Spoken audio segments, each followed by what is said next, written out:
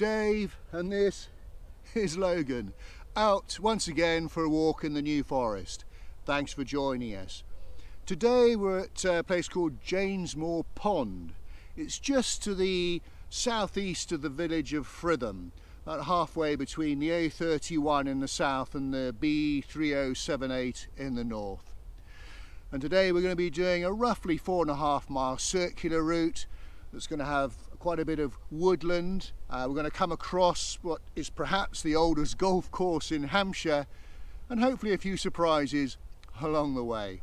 It's a beautiful sunny summer's morning. It's already about 22 degrees, going to be quite a warm day. So we've got plenty of water. Logan's got his little water bowl. And this tree stump that we're on is crawling with ants. So we're going to kick on. Do join us. Well, I've parked my car at the Janesmoor Pond Forestry Commission car park. And before I start the walk properly, I made a little detour to the northwest, just on the outskirts of the village of Fritham, to show you this trough. Now you might wonder what this very impressive livestock trough is doing stuck out in the middle of nowhere. Well, during the Second World War, the whole area to the south of me, and I'll just pan round to show you over there, was set aside for an RAF airfield, all called RAF Stoney Cross. Now I have done a little video about that, so I'll put the link in towards the end.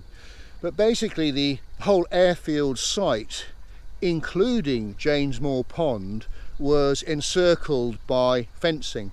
So the ponies and livestock didn't have anywhere to drink. So the RAF kindly built this special trough outside the perimeter fencing just for the livestock. And it's still here today. Well, I'm just on my way back from the trough to the pond. And very close by, there's a fairly well-preserved Bronze Age barrow. Insofar as the surrounding ditch is certainly easy to identify. Now what's interesting about this barrow is that it may have been used as a battle command HQ for the airfield during the war. It was quite common for these airfields to have basically these bunkers called battle command HQs.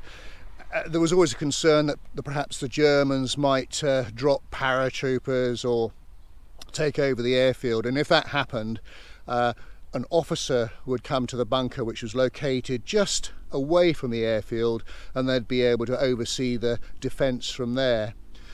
But whereas RAF Ibsley and the one at RAF Holmesley, it's obvious where that is. People aren't 100% sure one was ever built here. Having said that, if we just have a little investigation, which way are we going to go? Let's go up this little path here. I did notice that there is some sort of concrete structure at the very top. Now where, yes, there it is down there. So there's certainly something that looks World War II-ish at the top. Well, they're pretty outrageous that they decided to build it into what is effectively an ancient monument.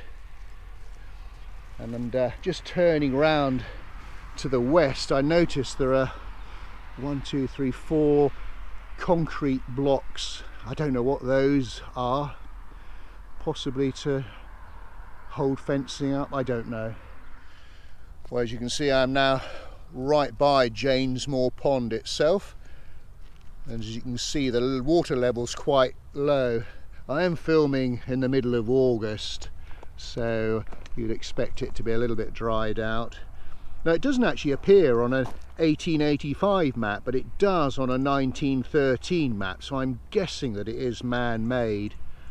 It used to be a pond specifically for kids to fish in, but I see there's a no fishing sign, and I can't see any evidence of fish. It's a very popular location for tourists to come, and no doubt kids will paddle in it. Well, I've left the pond and now heading south.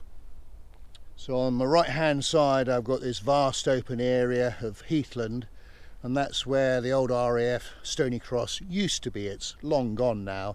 And then to my left some woodland, which we're not quite going to go into yet. We're going to head to the Long Beech Inclosure first.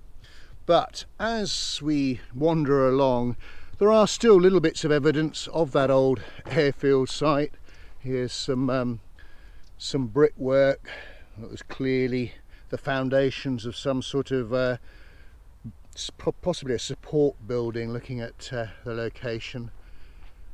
And so we will see the odd artifacts such as that for the next half mile or so. Well, we've made our way to the entrance to the Long Beech campsite, and now I'm going to start heading east. And a fair bit of the campsite here still uses parts of the concrete remains of the aircraft dispersals from the old airfield. In fact, just here to my, or just in front of me, is where the old water tower used to be. That was the last structure to be demolished from the airfield back in 2004, I think it was. And this little roadway here, again, this is all part of the old airfield. It's quite an odd feeling, this. The COVID-19 restrictions have been relaxed a little bit, and a lot of the campsites in the New Forest are now open, but this particular site is closed. Well, normally at the height of the summer it would be absolutely heaving with camper vans and tents, but it's completely deserted. I've got the place to myself, but I almost feel I should be whispering. But what a place to camp. If I turn around just to show you, it's full of beech trees and oak trees and lots of shade there. I say completely, it's like the Mary Celeste at the moment. Well, the sun really is out in all its glory now. It's absolutely gorgeous. Right, now this is an important part of the walk if you're following this. I know a few people do follow these walks. We've come through the campsite and there's a cycle track which heads off down into Kings Garn Gutter Inclosure, but we're not going to go there. There's a little cycle post here, number 29. Instead, we're going to head straight on, sorry if the sun's directly in your eyes there, straight on, heading eastwards through a gap in some trees. It is a well-defined path. You won't get lost, promise. And basically as soon as we get to a stream, that's when we'll start turning north.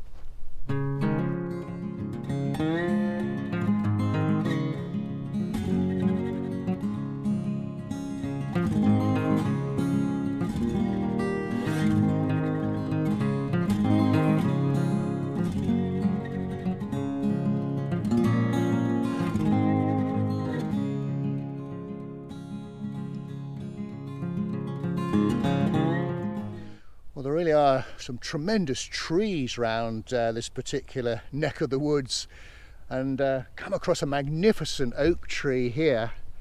I'd love to know how old that one is. Now in this part of the forest you tend just to get two main species of oak. You get the common oak or pedunculate and the sessile, and the main difference between the two is, well, look at the acorns. On a common oak the acorns tend to be on single stalks, whereas with the sessile, which is what this tree is here, the acorns tend to grow side by side. And there, hopefully you can see that, two little baby acorns side by side. But yeah, that really is a stunner. Oh, it really is lovely through here. This little track that I'm following now circumnavigates the Kings Gutter Inclosure, which is on my left, and well, that was established way back in the 1860s, largely as a result of the Deer Removal Act of 1851. It's about 120 hectares in total. So most of the original trees there have been replaced, and a lot of Scots pine were introduced in the 1940s. Oh, look at you. I nearly stood on you by mistake. You're quite a big chap, aren't you? You must be nearly a couple of inches long, I reckon. On a mission, that's for sure.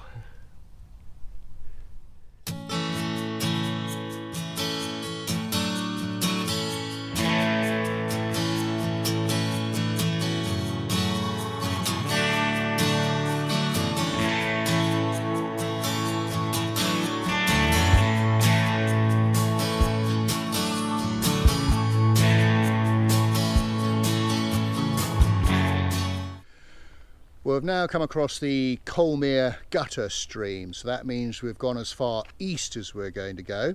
So now we're going to head north. Having said we've come across it, if I show you, it's completely dried up. Although, just panning around to the right here, oh, there is a little bit of water there. But you can see how deep this stream can get by looking at the side of the banks. Later on in the winter this will be a gushing torrent, and this actually goes out all the way to the River Cadnam, and then it joins the Blackwater, and well, eventually it'll, incredible to think, it'll work its way out to sea at some stage. Well, I think I've come to my favourite part of the walk, heading north, and I'll just show you. There's a little open area. So on the left hand side it's still Kings Garn Gutter Inclosure. On the right hand side is the blackthorn copse, and then just in front of me you've got this row of crab apples. It really is quite pretty.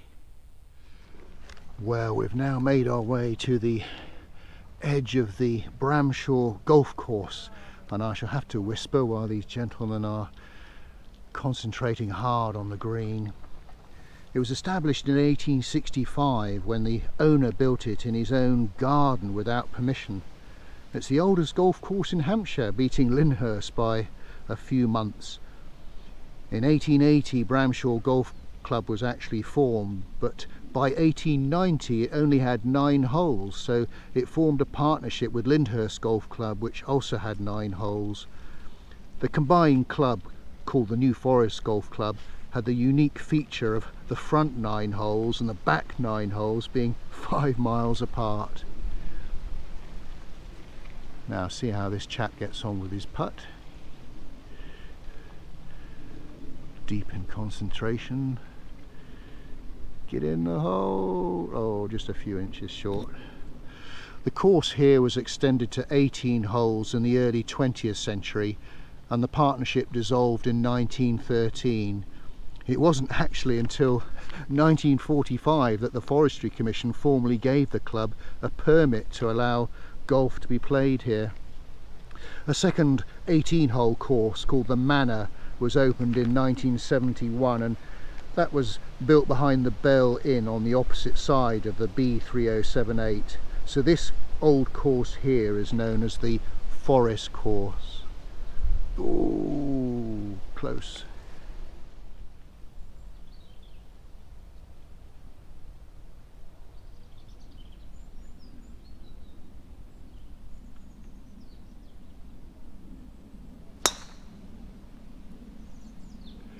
Looked pretty straight to me. Well, that was good fun, sitting down watching the various golfers go by. It's a sport that I've never really tried, so I know nothing about it. But I'm told the course is an interesting one, insofar as only one of the holes actually has bunkers.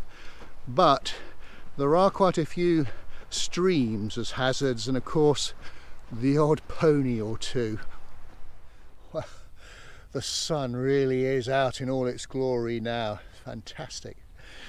Well, we've been following a cycle track, and we're just about to go into the Salisbury Trench Inclosure, and we're going to do a little loop. It's going to be in some shade, I'm pleased to say. It's a very old enclosure, established in the 1700s, mainly oak and beech, and then some Scots pine was added in the 1930s. And just to my left, and I'll pan round an area that I'm not actually going to go into, but that's gibbet wood there. I think it got its name from the fact that a local landowner, a chap called John LeWhite, or Wheat, was hanged or hung.